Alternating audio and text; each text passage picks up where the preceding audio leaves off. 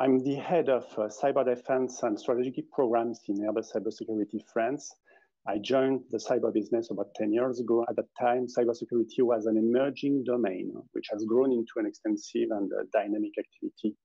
So in this talk, we'll discuss what have been the major trends and strategic shifts in France along the 10 years, and how the French institutions and also our company addressed the new cyber challenges. And of course, what will be the next steps.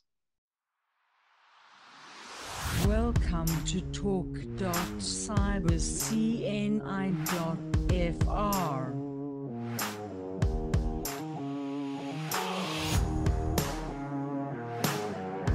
Bienvenue.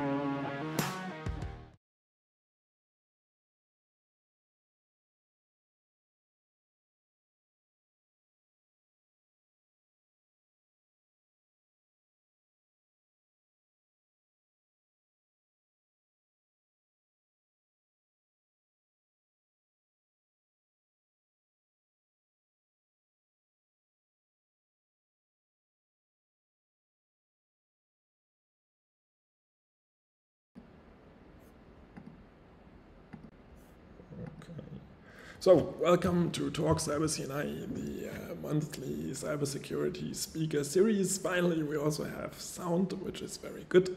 My name is EFREI Paris. I'm the head of the chair cybersecurity for critical network infrastructures.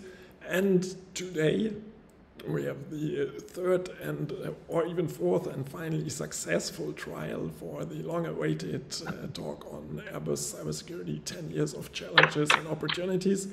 And we had quite some challenges in the past with the hardware from my side and also other difficulties that we had. And therefore, I'm more than happy that today I can welcome Nicolas Razy and Nicolas Loriot for this talk. The speaker series also made some summer break, and therefore I'm very happy for welcoming many of you online today and also on site. Today we are at Eurocom in Nice in France, one of the schools I have institute in telecom. And the speaker series, as you know, has the goal to bring cybersecurity closer to a broad audience. So it's about informing you about challenges and opportunities of cybersecurity. And actually, we started the entire series with Airbus back in January, I guess. Let's just have a quick look.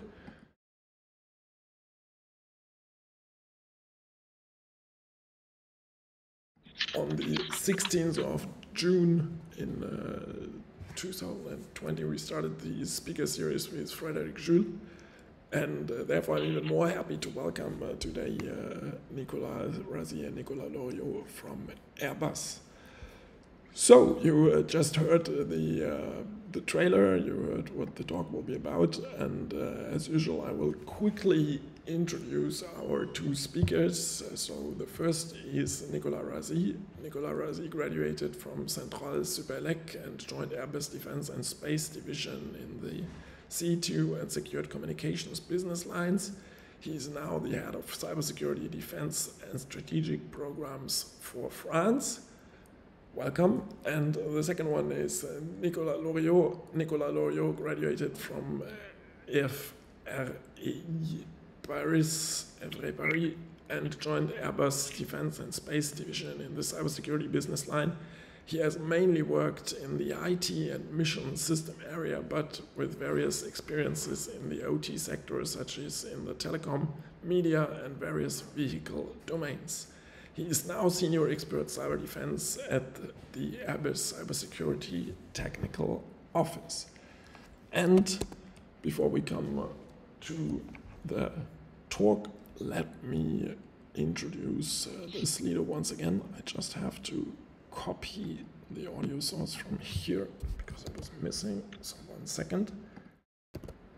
Okay, now you should hear me again. But you're not seeing me, so 1 second. Okay, this one. Okay, so now I'm back, and now I'm also back in my frame. So as usual, we have the Slido on the left side of me, you see the link. So it's cybercni/20, and you can also just click on the QR code here. I will show it also throughout the talk.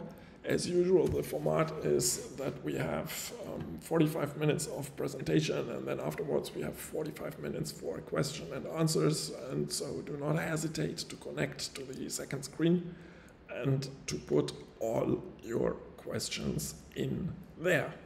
And that said, we come directly to the talk, and I hand over to you, Nicolas and Nicolas.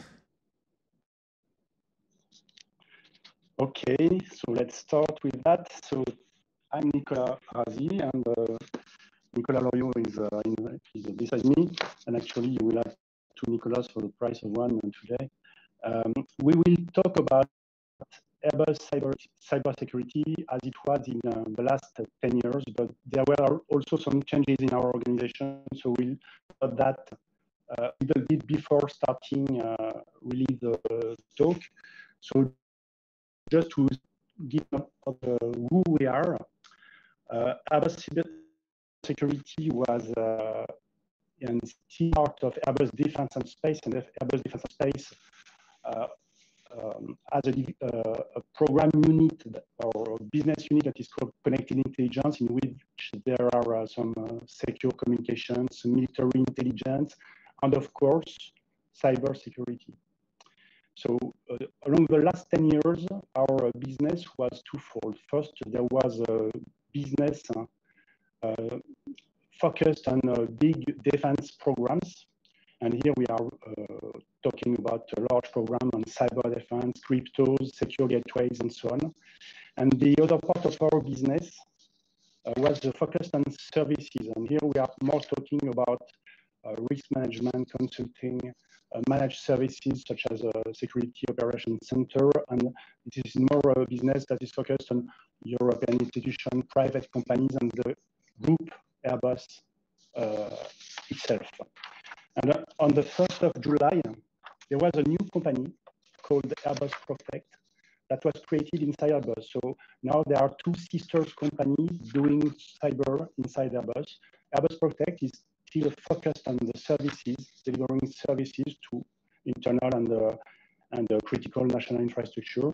And we, Nicolas and myself, are working at cyber program, which is still inside Airbus Defence and Space and still focused on defense program. So this is more on this side that we'll talk today, but we'll also have a look at critical national infrastructures, of course, and the European institution to some extent.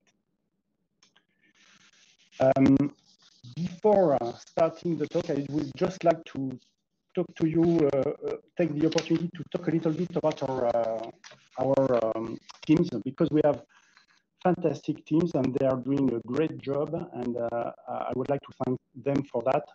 Here are a few pictures of them at the last FIC event in Lille, when they carried out demos, hacking challenges, and so on. So if before anybody asks, yes, we have really good experts, and we are recruiting. So if anybody hearing is interested, there is all the information necessary on LinkedIn to get in touch with our HR colleagues. Now that it is said, let's come back to today's story. So Airbus CyberSecurity, before it was Cyber Program and Airbus Protect, was created about 10 years ago. And during those 10 years, we thought that it would be interesting to take a step backwards to describe what happened during those 10 years in the cybersecurity, and especially in France, because we are French, we are working on the French business.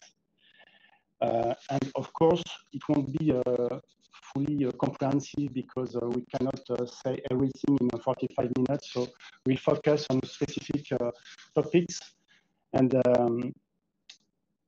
we will try to some extent to have a look also at the European landscape. So to put it in a nutshell, we will describe how the threats evolved along those 10 years, what strategic decisions were taken by the French institutions, deterrence, and so on. But still, for the first time, the word cyber was mentioned in this book.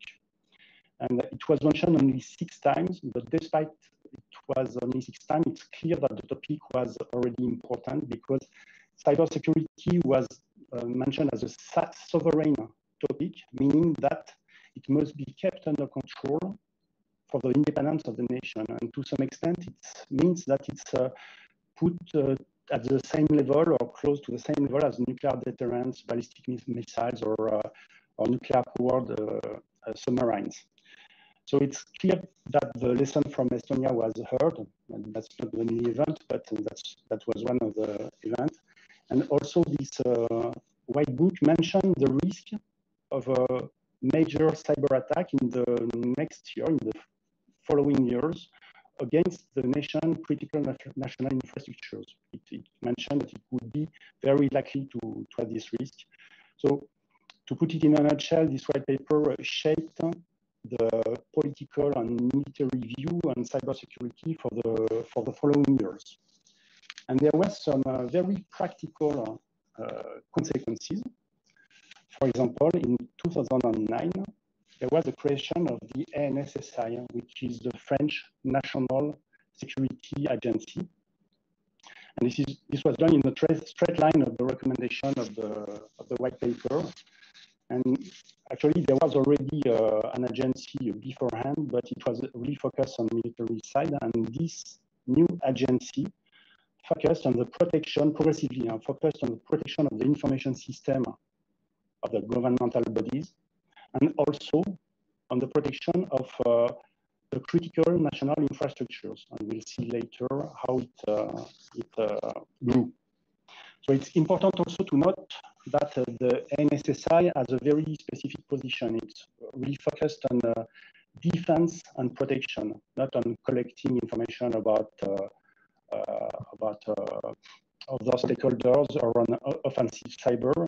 So this is very different from other national security agencies, such as the NSA, for example. And this is a bit reassuring for other stakeholders because the NSSI can easily work with administrations, companies, industries, or international actors without any risk that they are thought of as offensive. So this was one of the first decisions following the White Book. And then the NSSI delivered a national strategy for defense and IS security in France. So this strategy was described 4 major objectives that structured the way of how the cybersecurity would be handled.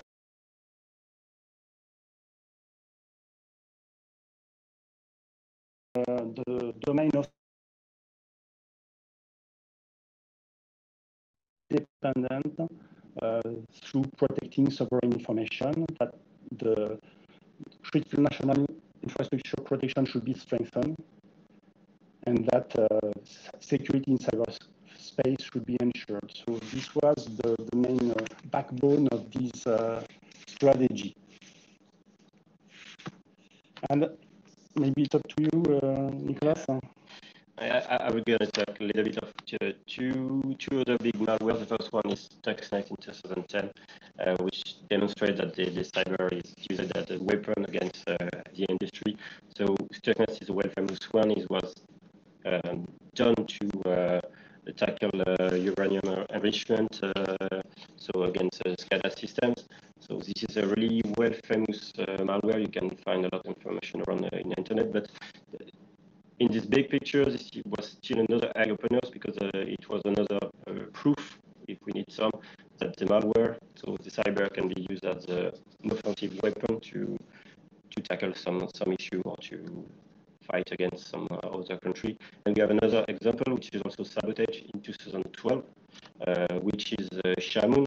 Shamoon was also a malware which was developed and mainly was targeting the national oil companies in Middle East, particularly Saudi Arabia.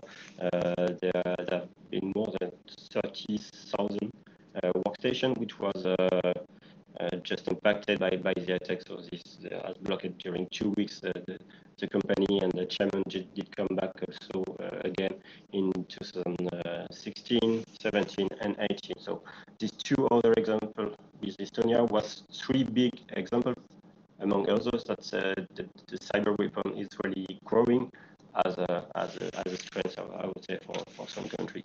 So this leads us in the same part that we decide in reaction also in Airbus Defence and Space to create a cybersecurity competence center. So this was a joint of various people inside the Airbus Defence group, from French, UK, Germany people, in order to develop the cyber business and try to protect this kind of industry, defense and critical national industries. We also did do a huge program for the French MOD, which was in line of the strategy, which is called MTD, which stands for the technical needs for the cyber defense, I would say. So we were a huge provider. This has been started in, yes, as we can see on the picture, 2011, and we are delivering the toolings for the French MOD around, yes, detection and cyber defense. And 2012, this was another big date, I would say, on the agenda. It's a big A, because we go from 10, just competence centers, to start a company, a subsidiary fully dedicated on cyber defense. For us, it was a new start in 2012 as a company fully dedicated to fight against cyber attacks for MODs and national critical infrastructure, I would say.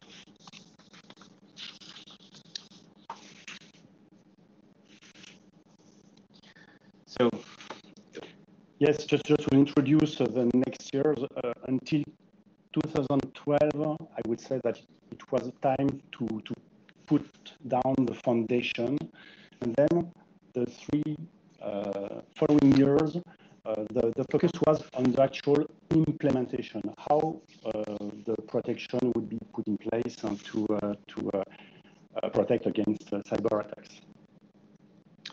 Yes, and one big decision inside Airbus CyberSecurity at this date, it was to join people inside the same building, inside the same department, to create what we were calling at this stage the cyber defense centers, where we were putting all people which were delivering activities for cyber defense, which was everything around the supervision operation center, and also computer security incident response team. So we decided to put all these people, in addition also the other people which helps to support, to deliver, to integrate the system inside the same building at the same floor. So this was a joint and extended team together. It was a strong decision on our side. And also this was the beginning for us, but we will talk about it a little bit later, to not only tackle IT stuff, but also everything among OT, because the perimeters tackle also OT threats. So part of the picture also, the IPT1 report, it was 213. The IPT1 was the first report done by Mordiant. It was really a huge discovery from those who were not that much technical. It was also another eye-openers. And the reason why is when we had the report, in fact, the IPT group was at least acting since 2006. He has done more than 150 victims over 7 years. So it was really a huge discovery for some outside the industry, and really eyes openers that we can also sabotage, as we have seen in the slide before. But here we are also talking about espionage to steal data and stuff like that. So, and the average I would say time inside the network victim was something roughly between 1 to 5 years inside the victim before he just discovered that he is under attack. So it was really an important date also, this report for some in the industry.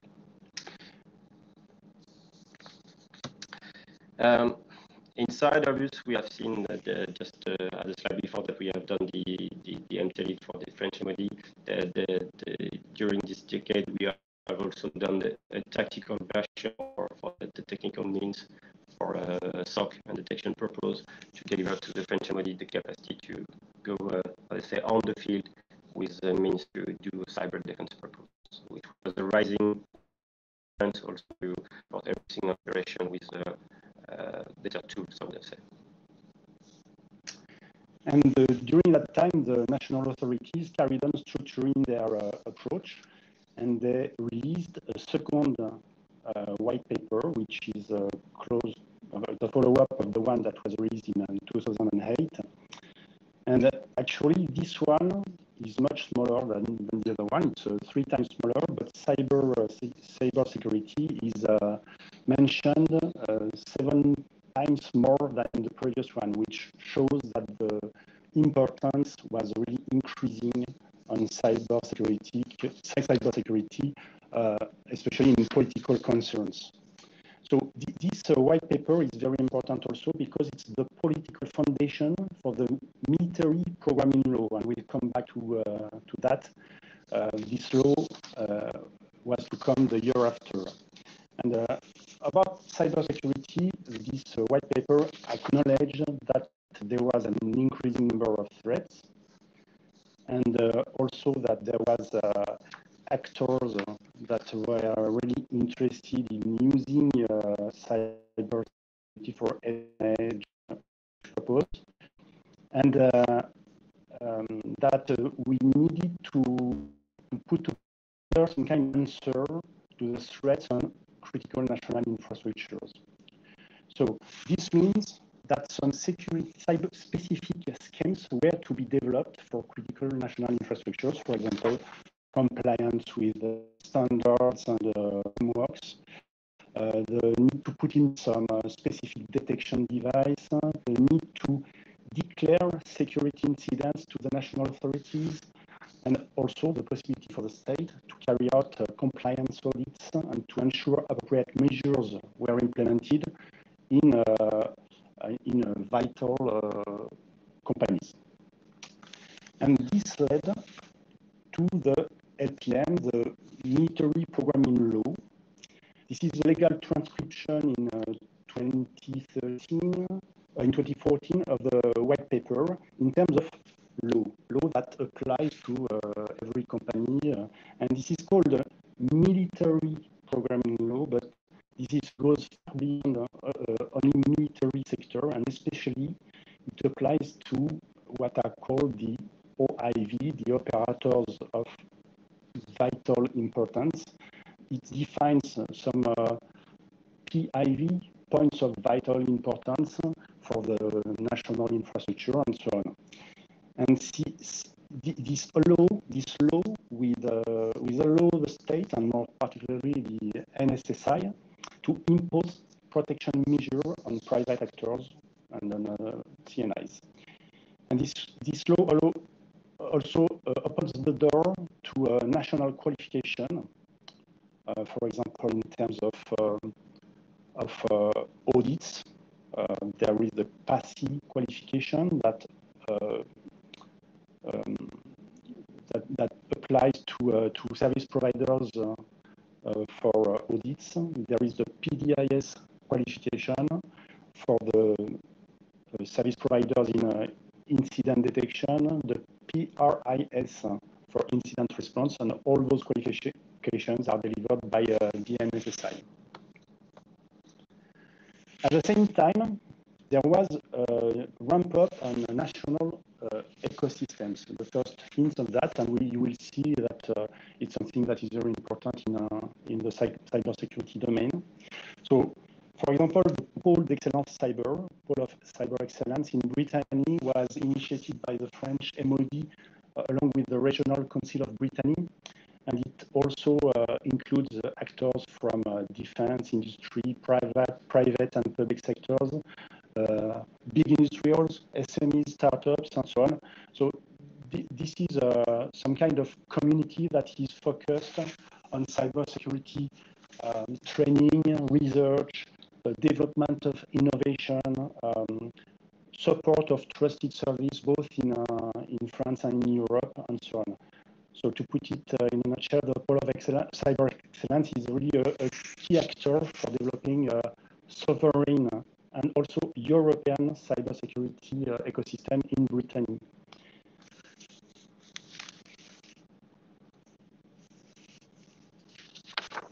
The next point is another that's not an attack this time, but another event that is linked to the release of some information, some leaks by our friend Snowden. So what is important here is that we understood, we learned, maybe we already knew to some extent before that, but we learned that the NSA was using tools and processes, for example, to intercept phone calls for millions of Americans, to tap the phones of ally leaders, and especially in Europe. So this confirms once again that there is some kind of industrialization that is ongoing for cyber weapons, and there is some kind of race for those cyber weapons ongoing. Next point is about TV5 Monde. So this is actually one of our customers, so we'll speak a bit more about that, because that's not often that we are able to speak about what we can do and who our customers are. But in this case, it's public, so there we can go. And I let Nicolas do that because he was very much involved in that. Just a few elements, not the whole story. We don't have time and we cannot disclose everything. But yes, we were part of the team joined with others. We are not alone inside this event, I would say. But that it was a cyber attack which has tackled a French TV, which is broadcasted over the world, not only in France, mainly outside France, I would say. So there is a kind of geopolitical impact behind this one. And because there are more than 200 millions of viewers, I think, around the world. So it was really an important impact because there is a black screen. And for the TV, this is the worst case you can have. The Airbus was mainly implicated in parts of the, I would say, monitoring and rebuild phase. We were a partnership where we were doing the pure investigation, and we were there to support and do the security crisis monitoring, as I was saying. And yes, the build phase to support the reopening of all the service to have the continuity of the activities of the TV. The main challenge was for us that we have said a few words before that IT and OT, but yeah, it was not purely IT because we were also in the kind of the OT world with everything related around the broadcast. And in fact, we need to secure and monitor not only the IT, the computer, the servers, which everybody is used to, but also to tackle the challenge we have to, say, monitor, I would say, transcend and add some security around the broadcast part, which was not totally or fully designed for. So this was one challenge we have to face, and I think over the years we will still have some challenge around this specific business, which were not security driven at the beginning, and I think there is a lot of study of research that can be done around the support the security of broadcast stuff. We have the chance to have a lot of communication with them, and we have done, for example, a conference to give the feedback around the crisis management at Les Assises 2015, which is a French symposium, I would say, which is running once a year. And we have had the chance after to continue the journey with TV5 Monde because we are currently running the SOCs for them. Okay, and if we have a look at the following 3 years, what is really interesting to understand is that we will see a rise of new threats and also the ramp up of the cyber defense. So, speaking about threats, new threats, actually. Yes, new threat. It's not a new era, I would say, but some new threats are gaining mainstream for this decade or this part. We have talked before that the Estonia mainly was denial of service. We have talked about sabotage with the Stuxnet and Shamoon. We have talked about APT1, so spying, espionage. And here we are going to talk a little bit about influence, and another one just after. And yes, 2016, a lot of hacking effort was done around the election. So the Clinton staffers was targeted by phishing mails to get inside the American election and try to do some influence. So it was also a new eyes opener because this one was really famous also. So influence is part of the game as a cyber weapon, I would say, for the world at this date. The other topics, it's, yes, we can say WannaCry and NotPetya. I won't say rise of ransomware or the brand new ransomware, because if you want to do some a little bit studies, you can find the first ransomware, which could be 1989 with AIDS Trojan. So the ransomware is an old stuff, I would say, but here is really the rise as the ransomware as an industry, as a weapon to make money, and it's becoming mainstream. This is a brand new part, and they are able to move like worms to exploit and to go from computer to other computer as easily as they can do. So it's a big changer because they are using zero-day or already existing vulnerabilities. They are tackling or targeting from time to time some specific company, but for most of the time it could be for some ransomware just opportunistic target. And yes, this is brand new, very important for us because we go from LPT, which was just spying, and the target was to stay under the radar, I would say, for years. And this one is not exactly the same because it's quite as quick as possible. You want to cipher everything and to ask for money to have your system up and running after, even if it's not always the case after ransomware. So this is yes, a new era for us because it's yes, I would say kind of quicker dirty. They go fast and they cipher everything. So we don't have a lot of time to react. And then I spoke about ramp up of the cyber defense, and this is symbolized by the creation of the French Cyber Command. So this highlights that the cyber defense is growing as a global and strategic priority for the French MOD. And this confirms that cyber is actually a new domain of action for warfare. So the Cyber is in charge of coordinating the cyber activities inside the MOD, in charge of protecting the MOD's infrastructures, but also in charge, and this is pretty new, but we'll see that later, of the offensive cyber and cyber information warfare. We'll come to that a bit later. And the strength of the cyber defense was also reinforced by the following version of the military programming law that was in 2019.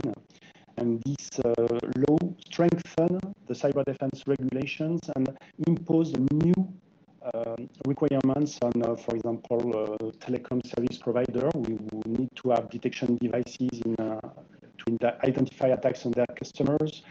And also it reinforced the resources and budgets for cyber defense. On our side, we developed new tools to be more effective with regards to cybersecurity attacks. I will speak quickly about the Cyber Range. This was initially an internal tool to support our large programs, but this progressively grew into some kind of agile and virtualized lab that was used for really various purposes. For example, for testing and evaluating cyber products, for exercises and operational training, for simulating attacks on various systems. And of course, for us, it's also a basis for our innovation work, for our organization of events and cyber exercise, cyber challenges, and so on. So this is really one of our technological foundation, one of our really very used products. And then in 2017, we were awarded by the NSSI the PASI qualification. I talked a bit about those qualifications earlier. So this one is for audits and pen tests, and there are 5 domains for this specific qualification. There is also a stronger version of the PASI qualification that is really compliant with the military programming law for critical national infrastructures, and we got it at the same time a bit later, I think. And then another thing happened in 2018. We implemented a site in Rennes, so in the Brittany area. I talked to you earlier about the Brittany ecosystem in terms of cybersecurity. We had people in Rennes since 2015, but in 2017-18 we opened a new site, and this is something that is still growing because last year we doubled the space that we have in Brittany. And we did that, of course, because of the ecosystem, because we wanted close to our customers, to our partners, to the innovative landscape in Brittany, to the academics, and Mark Oliver knows that very well. Yeah, we have talked about the French law, but one, I would say, big directive, the NIS directive, which was in 2016. It was the first step in the European, I would say, cybersecurity strategy. This one was trying to put some stuff we have already seen in the French law, but it was pushed by various countries around Europe. This is one strength of Europe, that we are joined together to try to set up one common framework. And there was three main parts, I would say. The first one was to push for having some national capabilities in each country, a kind of national security agency or national computer security and incident response team for each country to be able to tackle attacks and to coordinate their industry. The second one was to push and stimulate cross-border collaboration between Euro countries. So the interconnection between the Euro certs and the cert from Euro also. And the third one was a strong focus on national supervision of critical sectors, to put measures and supervise national industry which are critical for the landscape. So this, yes, it was the first stage. We'll talk a little bit after. There is another in Europe, but Nice is really the first strong step in the cybersecurity strategy from Europe. And still in Europe, in 2018, the European institutions felt that they were needing some kind of tool to improve their security. So they released a framework contract to allow European institutions to protect themselves, both to buy some expertise, to buy some security products, to buy some security projects. So there was a very big competition for the European Commission. Actually, Airbus won it.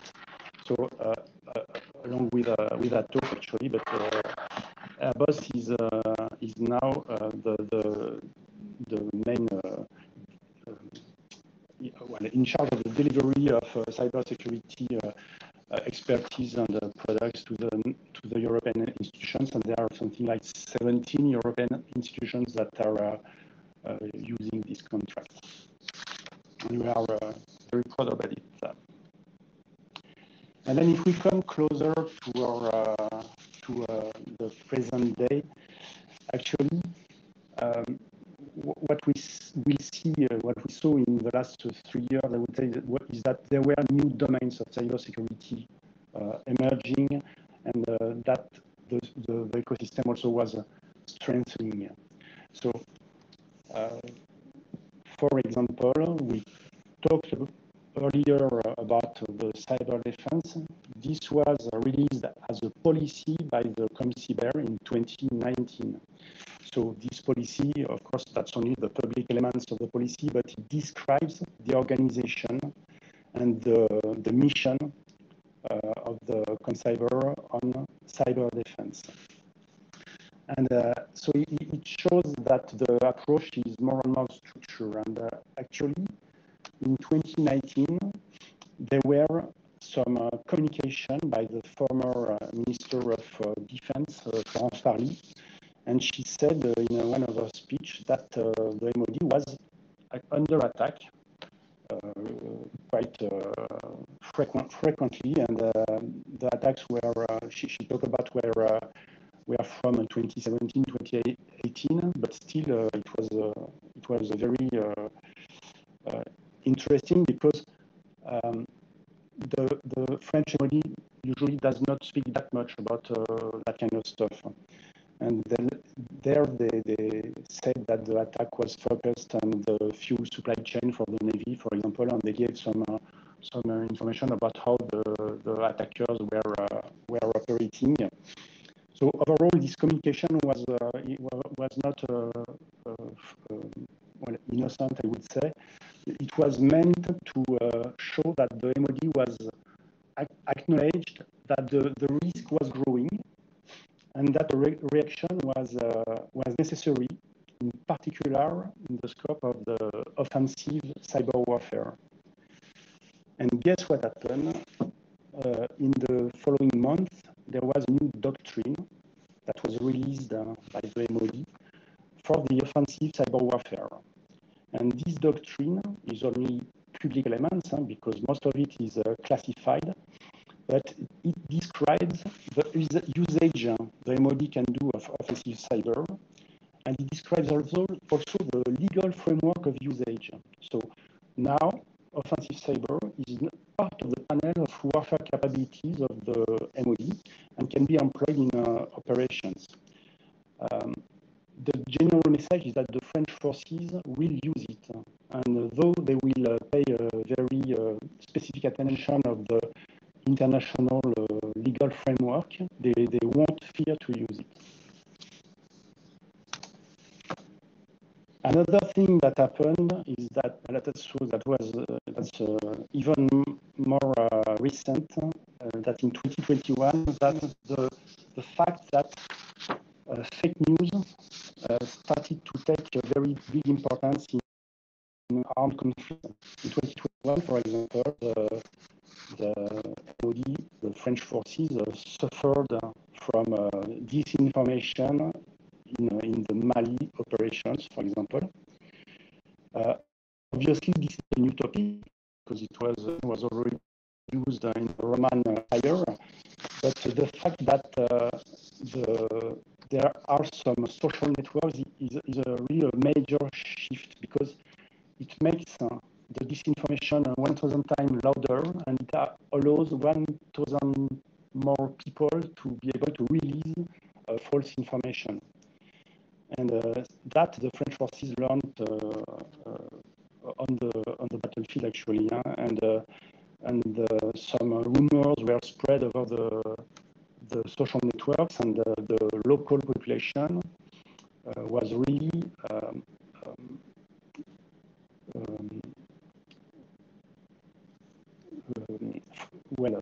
led into thinking that the French forces were doing things that they were not doing, actually. And the bigger it is, the more people believe it. So it was, we were speaking about eye-openers. This was also an eye-opener of what misinformation, disinformation, cyber influence can do in warfare context. And by the way, at the end of 2021, there was a new doctrine of cyber information warfare. So this is something that is very, very relevant for the MOD nowadays.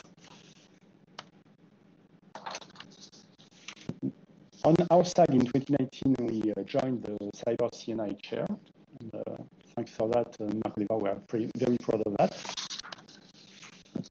And then we got the PDIS qualification. So this PDIS qualification was very difficult to get, because it imposes to our Security Operations Center to have a very strong infrastructure and very strong processes. But this opened the road to providing security monitoring services to the CNIs, and that to answer the requirements from the NSSI. So that's very important to have this qualification.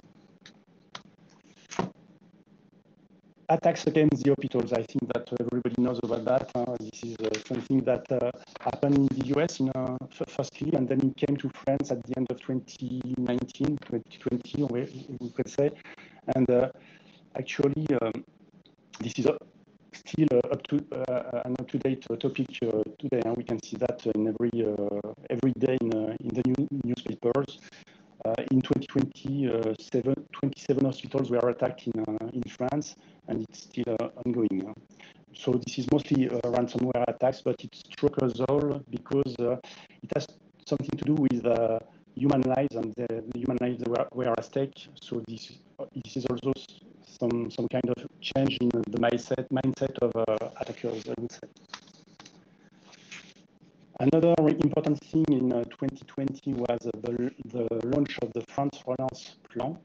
So this was at the beginning of the COVID crisis, and the Plan de Relance is mostly a recovery plan was meant to reduce the economic impact of the COVID sanitary crisis. But on the cybersecurity part, there was also a specific plan driven by the ANSSI and focused on local communities, public institutions, and healthcare facilities, and especially hospitals. So overall, in 2021, more than 600 different entities, benefited from this plan to increase their maturity in cyber. And another thing that is worth mentioning, that's the creation of the campus cyber. So it was in 2021, and we in Airbus Cyber joined the campus beginning of 2022 when the premises were opened. And so this is an interesting initiative supported directly by the president, the French president, Emmanuel Macron, and it's meant that developing synergies between all the actors of cybersecurity in the Paris area, promoting, sharing information, training, innovation, and so on. Yeah, during these years, we have the chance to joint our efforts, I would say, with others in a research program. So you have two examples here, which is SafeCare and SATIE. I won't spend too much time on these two ones. You can Google the names and go to the website, which is dedicated to these two topics, and you will see that we were Airbus plus a lot of other partners from industry and research and universities and others. But these two examples is proof that the Europe is pushing also for collaboration between countries on specific studies. The SafeCare was about healthcare, so we try to support hospital in this case. For example, part of the studies we have done was to try to analyze specific file format with outcome from the scanners, for example. So we were able to scan if there is malware which is embedded in this specific file format. But we were part with a consortium, a seamless integration. The target was a seamless integration between, obviously, the OT or the physical part and the IT of an hospital to have, I would say, a broader view of what's running on the security level in an hospital or healthcare environment. The SATIE, I would say, it's the same purpose. The target was also to tackle the security physical one and the IT security and OT security in the same, I would say, dashboard to have a broad view, and it was related to airports. For example, we are in enablement with the Athens airport for these studies, and the target was just to prove that we can have a broader view on specific duties and OT part of this airport infrastructure, which is much more complex than people can see when you are just going to take your planes, and to connect all security measures from physical to IT and to OT together to have a broader view. And also this one was done with a consortium. You can find it if you Google in the internet the name. It was done thanks to European research framework also. So the Europe is putting some money on the table to support their industries, and not only for I would say civilian industries, but also for the military purpose. This one is EDIDP, European Defence and Industrial Development Program, which is now the European Defence Fund. system have changed, and I would say the level of investment have changed. And the idea behind was to first initiative to join various military actors from various countries in Europe to put their effort in common to develop some new, I would say, tool, service, or products together as a strong Europe to deliver some stuff that can be used not only by your national country but outside your country from the other. So we were part of one project around this one, which is called ACDAP, which you can find also in the internet. The goal of this one is what to, I would say, concentrate the data you got from all your systems, and you have a situational awareness, so you are able to tell the others what's running on your system and take the right decision to tackle at the best the issue. And this one is a European consortium with yes, research and also industrial partners. Okay, so that's a lot of information. That's where we stand today. So we saw how the structure of cyber defense has grown in France and has been built through a set of very strong political decisions, and how we in Airbus Cyber have developed our activity to support the evolution of our customer needs. But of course, that's not the end of the story. And the stakes are really changing, evolving every day. So to close this speech, we'll give you a few hints at what we think the stakes will be in different domains in the next years. For defense, so the battlefield in the next decade and probably decades will change and will evolve towards what is called the multi-domain combat cloud. So this is a battlefield where all the headquarters, forces, weapon systems will be connected together in near real time to provide the right information at the right time to the right people.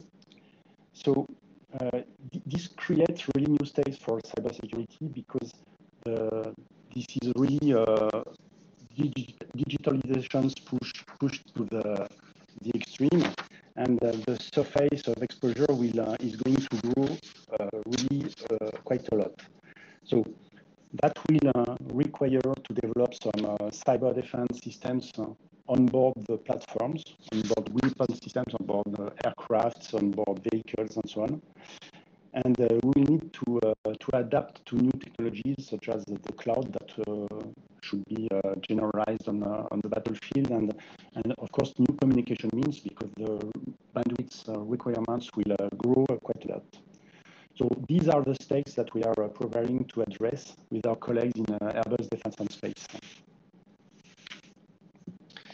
At Europe level, we have seen that we have the NIS V1, and currently the NIS V2 is currently reviewing by the European institution, and they will enforce one step ago to try to support the critical national industries in Europe, to enforce that a minimum level of security is part of the design and the run phase of all these industries. So it's really a strong push. They will also tackle the cybersecurity certification of products. So we will have a common certification in Europe. So then we going a little bit closer to a European security market versus before we were used to have one security product which has to be certified in each country you were targeting to sell, or almost. There was some cross-collaboration, but this one is stronger because they are pushing for just one label, which is a available security label, which is enforced in the whole Europe. We have the EU's CyberSecurity Act. We have the brand new Cyber Resilience Act, also, which was discussed 2 weeks before this talk. So Europe has a strong strategy and wants to push as well for, I would say, you and I as a citizen, but also the critical national industries to enforce the security and of the product service which are delivered to everybody inside the European region, I would say. About territories, local communities, and SMEs. So what we saw along the last 10 years was that the maturity in terms of cybersecurity for the big actors, large organizations, has grown significantly. But at the same time, it's always still more difficult for smaller organizations, for SMEs and so on, because they don't have the people, they don't have the money, don't have the budget to structure their protection. So we saw that there were some good initiatives, such as the Plan de Relance, to increase this maturity level. But still, it has to be maintained and increased. And it is still, I think, a concern for the years to come. And probably it will have an impact on future regulations and possibly European directives on cybersecurity. Yeah, human resource, of course, because it's really part of the game. And currently, we are seeing when facing the COVID crisis that most of us have the chance to be more remote office rather than in the office. So most companies get used to have from time to time people in full remote. So the competition is not only a national one, it's not anymore just a European one for resources, but it's an international one. We have seen some people which were hired by companies who are outside Europe, and just you don't have the barrier to leave to go in another country. So the more in the future rather than it was in the past, that the human resources is not just a national problem. It's yes, we need to enforce the attractivity of what we are doing.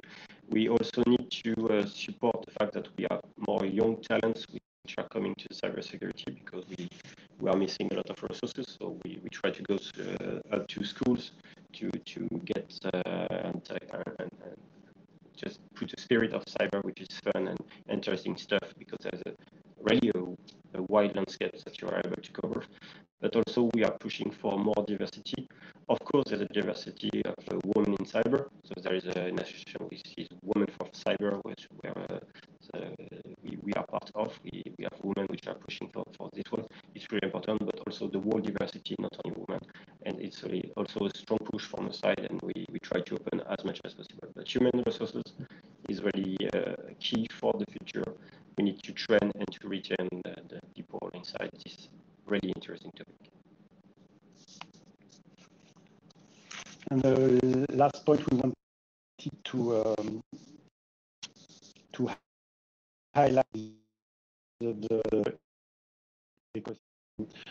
Cyber is moving on many topics, innovatively unending, and everybody can't do everything. So this is why ecosystems are important to leverage each other's achievements and to be able to get stronger capabilities. So we saw them growing, the ecosystems, through the cyber pole of excellence, through the cyber campus, and the others, because they are also spreading in the whole country. They are already playing a major role in cybersecurity to combine the action of the state, of the industrials, of the academics. But what we think is that this is not the end of it, and they will grow even further in the years to come at the national level, but most probably also at the European level. And this is it. This was the main highlights and the main story we wanted to tell you today. Hope you learned a few things, and maybe it gave you a better overview about how cyber was structured in France around the last 10 years. Perfect. Thank you very much. Big applause. Replacing the real audience with me today. Yeah, super interesting, and I really loved your slides. So this was very, very nicely crafted, and very nice elements that you put, and very nice structure. So Alex will moderate the questions, and in order to give him a few more seconds to structure them, let me start with the first question. The first question is, Airbus is truly a European company with France and Germany being the drivers there. And when we think about cybersecurity, cybersecurity has no frontiers in the sense that French cybersecurity is different from, or has to be different from German cybersecurity, because French companies are attacked differently than German companies. So could you say something about the different cultures working on cybersecurity and the different threat landscapes or perceptions in the two countries? I don't know if you have experience from the two countries, but or if not, like in Europe overall. So is there a difference between Hungary, for instance, or France in the perception of cybersecurity threats and in the handling of such threats and the activities that they do? Yes, there's so much to say.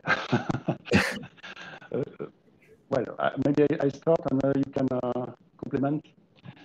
First thing is that most probably the threat landscape is similar in all countries, for sure. And then there is a matter of perception, and there is a matter also of sovereignty, because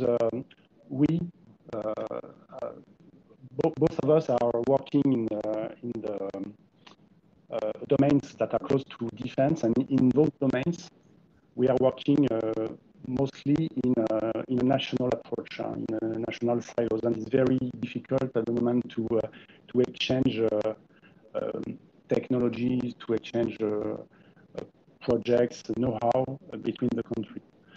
But still, there are some new elements that allow us to work at the European level.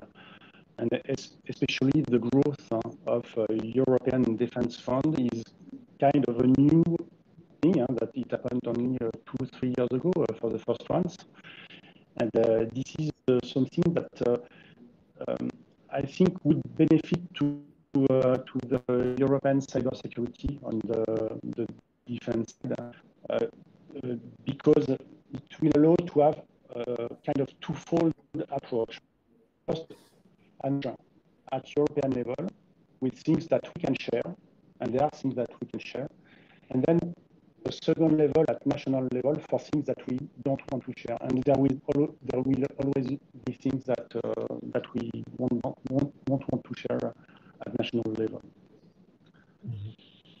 Nicolas? I'm not sure what to add, except what, yes, we were used to have SOCs in three main countries, which was France, UK, and Germany. And at the end of the day, the cyber attack doesn't stop at the frontiers, and they go above, and we are pretty doing the same stuff, the same business in each country. Yes, for sure, the national, how to say, enforcement and priorities may be a little bit different from one country to another. As we have seen that the European regulation is pushing all the countries try to have a minimum, I would say, a good level of security. So everybody try to play the right game. So I don't think there is so much difference between all countries. The military part is really a specific one, but for the civilian market, that we need to tackle a European market together rather than having small silos between each others. But otherwise, yes, we are tackling the same issues with the same human resources lacking of people, the same threats which are without any frontiers. So no big difference at the end of the day, I would say. And we are collaborating, yes, quite easily with others. European project, military or civilian one in Eurozone or Europe, for example. The consortium is always a lot of people from various countries in Europe, and we manage to deliver great stuff at the end of the day. Yes, that's true that, well, I was focused on the military part, but on big companies such as Airbus, the internal organization for security, for the security activities is really transnational, and borders are not relevant for those organizations. Mm-hmm. Okay, cool. Thanks a lot for the answer. So, Alex, I hand over to you. Okay, thank you, Marc-Oliver. Thank you both, Nicolas, for this presentation. There were lots of questions, but you proactively answered lots of them, so that's quite convenient. So I will try to regroup them by thematics, I will say. So the first question will be, what role do you see for state and private actors for cybersecurity?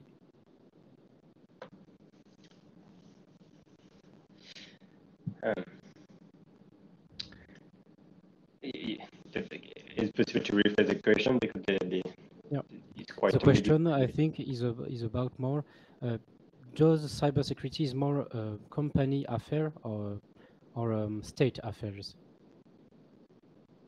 I would answer quite easy. It's an affair of everybody because currently the cyber domain is not stopping at the end of your office, at the end of the military or governmental offices.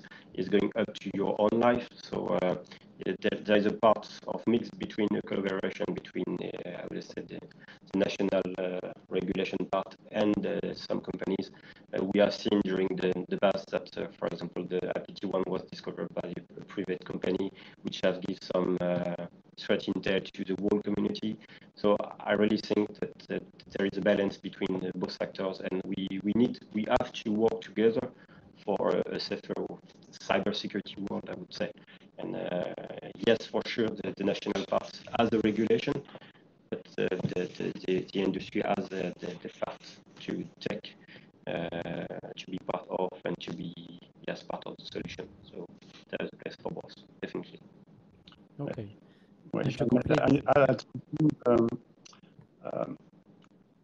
Actually, the maturity of big organization, private organization, has risen really dramatically along the last 10 years. When we started our business in 2012 or 13, very few companies knew what a SOC was, for example, and now it's really straightforward.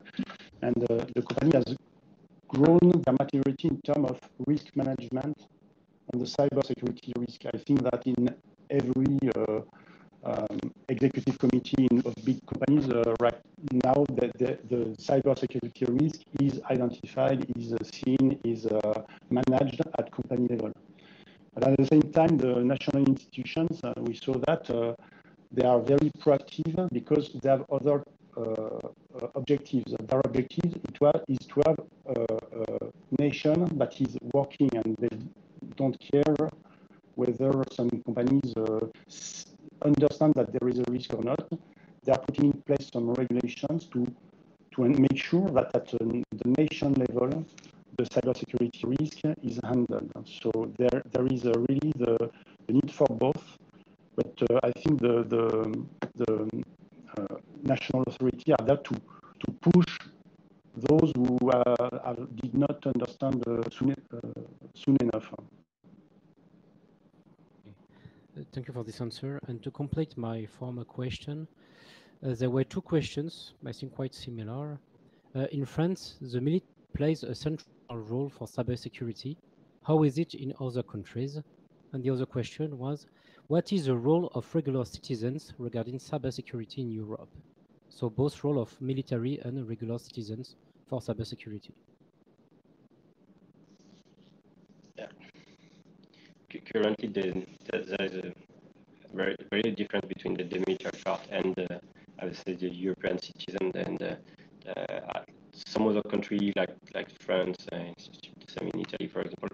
There is a difference between military part and civil part. The defense of the civil part of the critical national industry is done by some specific institutions which are different than the military one. So most of the time you have a split between the two, which is great. So that's my answer. And for the citizen, the question is why, but I would say the best part is to be aware of what is various phishing or stuff like that. For example, I'm proud that currently my mother did receive specific messages, which is weird that she asked no before just click on this message. So there's an awareness to the whole citizen to be aware of what is phishing, what are some threats, I would say, because it's part of the game to raise awareness of everybody.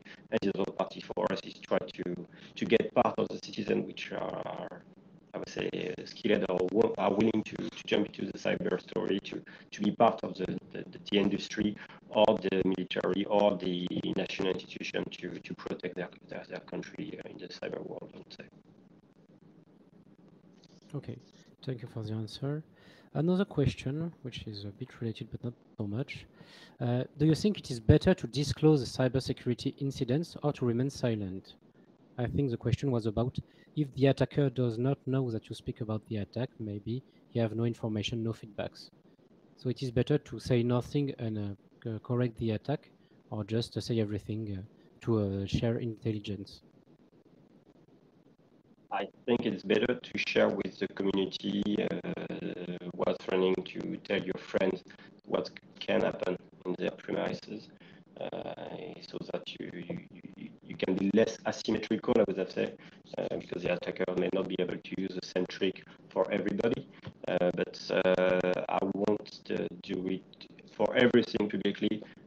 We are doing some, I would say, feedbacks after. During the presentation that we have made a short feedback at a symposium for the TV5 Monde story, but we are doing so when everything is over and everything is under control. From time to time, there are also legal action which are behind, so we are not allowed to talk about this one. So I do really a differentiation between, I would say, the public disclosure and in the community of researchers or defenders. But for this community, it's great to share as soon as you are able to share, so that they can protect their, I would say, own perimeters. Yeah. Okay.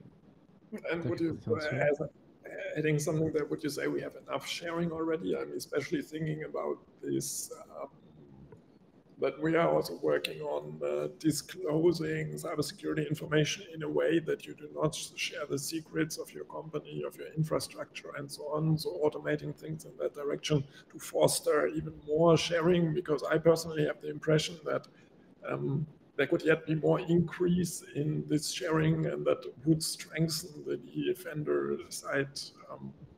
Yeah, do you have a comment on that? Yeah, and this is the evolution of the regulation in Europe is pushing that national industry has to submit that they are under attack to the national security agencies. And as I said before, the European CERT has to do some joint effort on collaboration, so they are able, through this, I would say, official way of exchanging, to exchange and to support their own industry to protect them. So there are already some channels in place to those kind of exchanges. Thank you. So now I have two questions about business and money, so I will regroup them.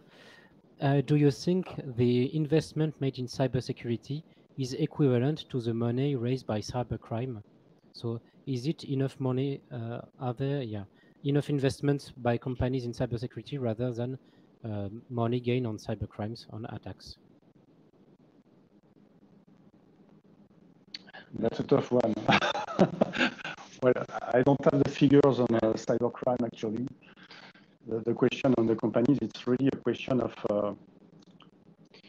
risk management from my viewpoint, because well, what has changed, of course, is that companies are investing quite a lot in cyber security. We had some practical examples of what cybersecurity attacks could cost to a company. If we see at Renault, Saint-Gobain, and so on. And so now the value of the risk in the executive committees is more or less known. We know that it's for big companies, it's a matter of several hundreds of millions of euros. So that's up to this point that the company invest in their cybersecurity. Then to draw a comparison with the money from cybercrime, it's a bit difficult for me. I don't know if you have I don't have them about you, and for me the part of do we have enough money? If you tell the teams, they will always claim that they need more money, but the reality is we have to put the efforts on through what is pushing, or at least in front of the national security agency, which is necessary to do the risk analysis, to put the efforts at the right level where it counts, I would say. But yeah, I cannot answer fully to the question, unfortunately. Sorry for that. Okay, thank you for this answer. A few questions now about the targets of cyber attacks. Are small or medium companies more targeted by cyber attacks than big groups? And what is the most targeted industry for ransomware and why? Honestly, frankly speaking, I don't have the figures with me. I don't know them by heart, so I can't answer and avoiding to do a mistake. But there is two type of attack. I would say some are really targeting some industry. It's not a question of sectors. It's a question of can you access to the industry for a ransom, and is it bankable? I would say, and so some group are just targeting some specific industry sector who delivers some product with added value with a huge business. Some others are just trying to, like scripted, is just scanning the internet. If there is a vulnerability which is open inside the internet, they will try to use it. And after, if you don't have a huge, I would say, turnover, I will claim for a low amount. If you have a huge one, I will claim for a huge one. It's more opportunistic. So you have both in the cybercrime, and I said that unfortunately there's no big blocker for them. You have various people which are doing various cybercrime at both levels. I don't have the figure with me. Okay. Now, yeah, I have a few questions again. There will be a bit a geopolitical question, I will say. Did the situation in Ukraine affect your work? Did it introduce new priorities or challenges, especially as Airbus is also active in the defense sector? We don't comment on geopolitical stuff, so Okay. I won't take this question, sorry. Okay. And there's one other, I don't know, quite general question about, do you know what are the countries that are the more attacked and the countries that attacks us more? I think it's still the same answer. The other side, I don't have the book Okay. in my mind. I cannot answer without any mistakes. Sorry for that. Okay, no problem. So more general question. So who is the target group for fake news? Who is the target group for fake news? Who? I think who is targeted by spreading fake news?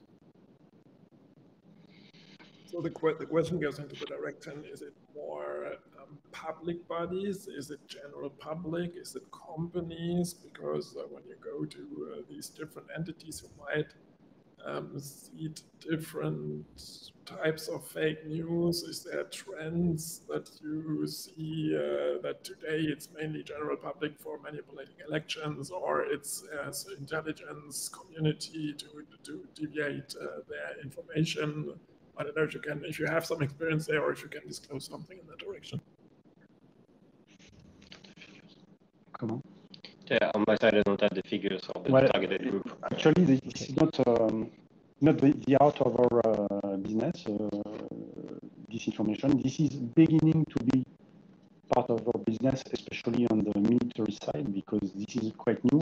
And I think that on the private sector side, it's already something that was where the companies are more mature, because they need to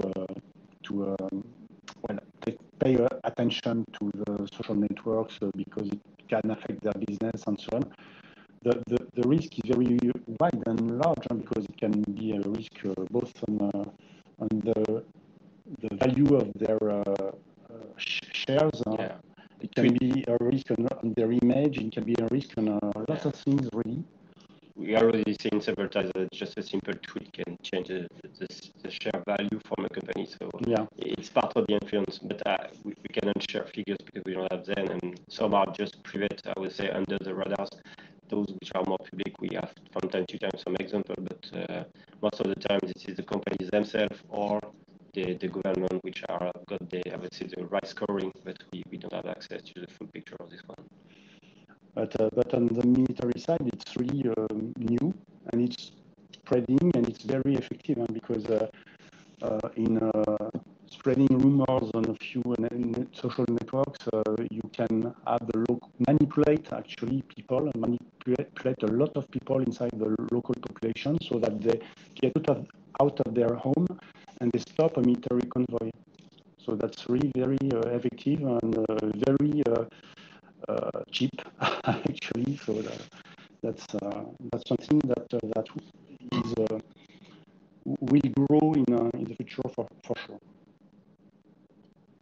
It's very difficult also to fight against, because it's a matter of hours to react. Once the rumor is widespread, then it's too late. It's too late to answer. It's too late for communication. It's too late to contain it also. Okay. So now you have only 3 questions, and the 2 last one will be quite funny, in my opinion. So the first one is, what is the role of certification for cybersecurity? The main role of certification for cybersecurity is to ensure that you have raised your product or your services at a minimum level which is expected. And in the European scheme, you have several levels of cyber, I will say, level from 1 to 3, which are different names. But the target is to have a proof that the product has been, or the service has been evaluated by an external body without any influence. So you will have at the end of the day a stamp that is proving that you have reached the expected level. That's the target. So having more trust, I would say, exactly. That's the right word. That's trust. It's about if trust. you can use a specific provider or device to protect you, you need to trust it, and that's what the certification provides. Okay, thank you. So a question about your timeline that you've presented. So it begins in the 2008 year, and there were 2 questions about quite old, I will say now, attacks. The Y2K bug or virus, as we cannot, it can be abused, and the I love you worm. So wasn't this kind of problem a cybersecurity issues, and does Airbus have been asked to answer these kind of issues? So the Y2K bug and the I love you worm.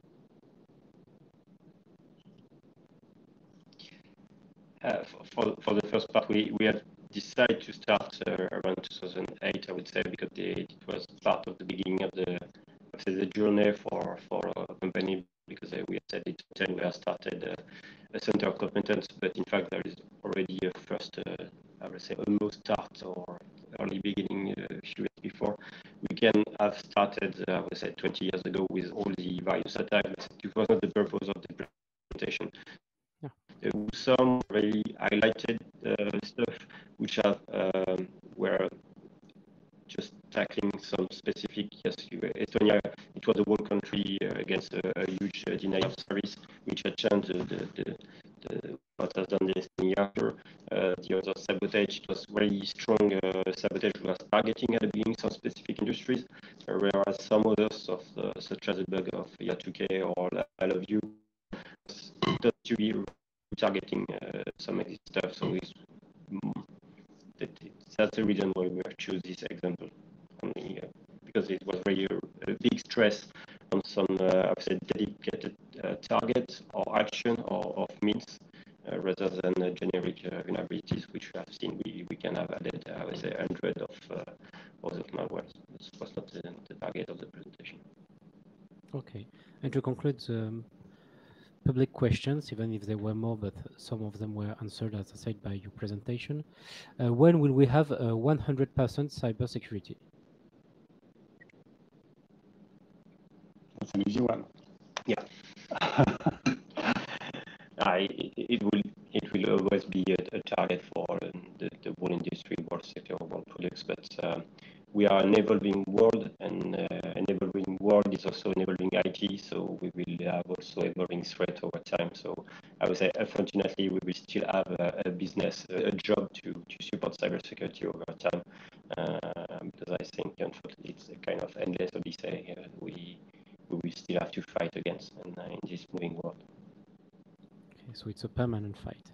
Okay. Thank you for your answers, and back to you, Marc-Oliver, for kind of Yeah, wonderful discussion, and the time is almost up. I just want to profit with a last personal question for both of you, namely, what is the most positive memory you have on these 10 years? So something that happened that you would want to highlight that was really nice in this journey creating Airbus cybersecurity. You already talked about the people, and that I can only confirm. So with everybody I'm working with at Airbus cybersecurity, it's always a pleasure exchanging and driving ideas and spinning ideas. So it's really a great opportunity, and thanks a lot for that. So what would you say? It can be a funny thing, it can be a minor thing. So do you have a highlight that you would, a personal highlight that you would want to emphasize? It's a difficult one because there are lots of memories over the last 10 years. Do you have an idea on your side, Nicolas? I would say, I'm not sure it's a funny one, but I've talked a little bit about TV5 mode. For me, it was a specific event because I would say, yes, it was a crisis. It's not great for the one which is under attack, but I had the chance to be part of this. And when I said this, it was part of the remediation, and which was very great because we were doing part of crisis management and remediation. And this can only be done with the human you have with you. And this was very specific because I said we were not counting our hours on premises, but everybody, despite the situation, was always in a good mood and in a way to try to say fight against the threat and to deliver the services so we can recover. So it was for me a human experience because under pressures you can have, I would say, some which are together and want to fight together against the threat, and so those may yes, I would say try to find who is guilty, why the reason why we don't know. But it was really a human adventure. Everybody inside the company, in Airbus for all the team, because we have a lot of remote people in Airbus working on this one, and inside the team from TV5, because everybody was close together. We were really one joint team with all the suppliers and the others delivering something against, I would say, the cybercrime. So, yeah. It's, on my side, I had the time, thank you, Nicolas, I had the time to think about it. So that's not necessarily a very good memory, but that's a memory about people also, because that's when actually the COVID crisis started. And we are a very sensitive business. We are working on military programs and so on. And then from the day to the other, we were asked to leave our offices and to try to make the business carry on. And actually, it worked owing to the people and the fact that they found solutions and that we just never thought about before, to work from their own and ensure the business continuity. So that's a very marking memory for me. Yeah, very nice, very nice. So yeah, as I said before, so for me it was super interesting and super great seeing the journey, the highlights of the journey that you picked, and also seeing the outlook of different areas that might be interesting ones in the upcoming years. I think we can all say that, as you already said, also cybersecurity will continue being important. It will grow in importance, and therefore we'll probably not be unemployed. And we are also always looking for talents on both sides. So yeah, this is sure. Cool. So thanks again. A big applause also here. We had quite some audience. We still had some more questions. Thanks a lot to Alex for the great moderation. Thanks a lot to Renzo for the moderation of the YouTube stream. As usual, the video will be available online directly after. So please share it also with your friends. Subscribe to the channel, and yeah, look at it again. And also put some more questions to the video or send us your questions, and we'll forward them to Nicolas. And yeah, maybe we'll have some interesting discussion. The next edition, or also important, possibility, if you want to meet us, will be at the European Cyber Week, which will be on from the 15th to the 17th of November. We will all be in Rennes. This is a big cybersecurity event in Rennes. The Airbus will have a stand there. We as the chair will probably also have the possibility to be present. On the 16th of November, which is a Wednesday, we'll have even a dedicated session for the chat, also with Airbus and our other industry partners.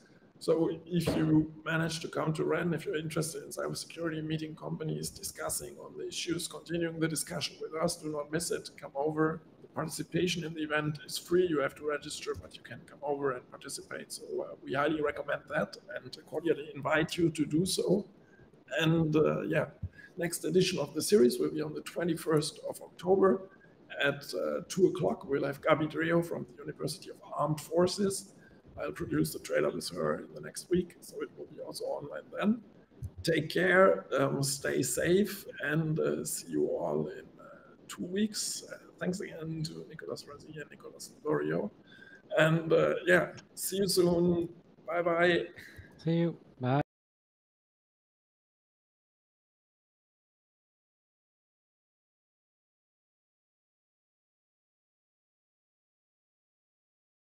Cher CyberCN Pôle d'excellence Région Bretagne.